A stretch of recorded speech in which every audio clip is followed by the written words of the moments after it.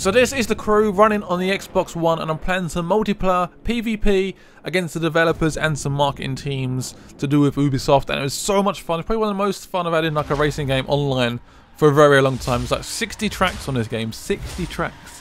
What the hell? And you've got loads of like different modes. You've got like the dirt mode, you've got like the sort of proper racetrack mode, you've got like a street mode.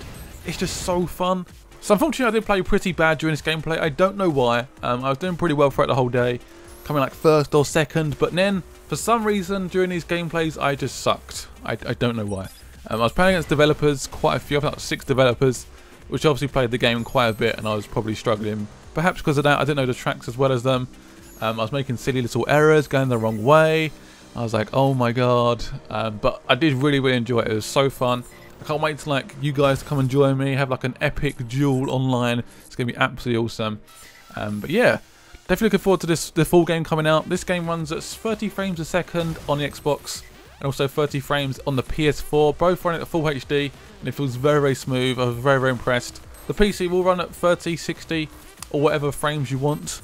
So I expect to see some more crew gameplay coming out very soon. I've recorded some more stuff at Ubisoft, which is awesome. So make sure you either subscribe if you are new, hit the like button, share this video with some friends and stuff, and make sure this game is on your radar. It's so fun. I cannot wait for this game to come out on release day. Awesome.